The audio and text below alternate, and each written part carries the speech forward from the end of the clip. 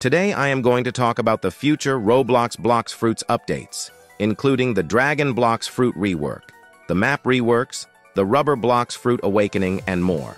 Before we start, make sure to subscribe with notifications on, like the video, and join on my Discord server because I will host a permanent Dragon Rework Blox Fruit giveaway, and you may win. Alright guys, let's get started. So first of all, the Winter Update Part 2. So in Blox Fruits, I believe that the Winter Update Part 2 is going to drop somewhere in this month, or maybe at the beginning of February.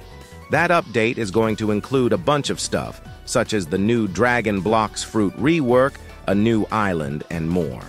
We haven't got a lot of sneak peeks about it, but what we know is that the Dragon Blox Fruit is going to be the strongest fruit in-game for a while, and that will be the most expensive.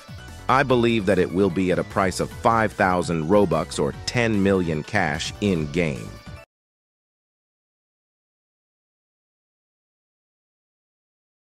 But yeah, that's pretty much of it. For the next, let's talk about the future Rubber Blox Fruit Awakening. So since we got Gear 5 in One Piece anime, we may also get a Gear 4 and a Gear 5. So these are just my thoughts. I believe that the Gear 4 will be a whole new Blox Fruit, and probably a bit more expensive than Kitsune Blox Fruit or something like that. About the release, nothing is confirmed.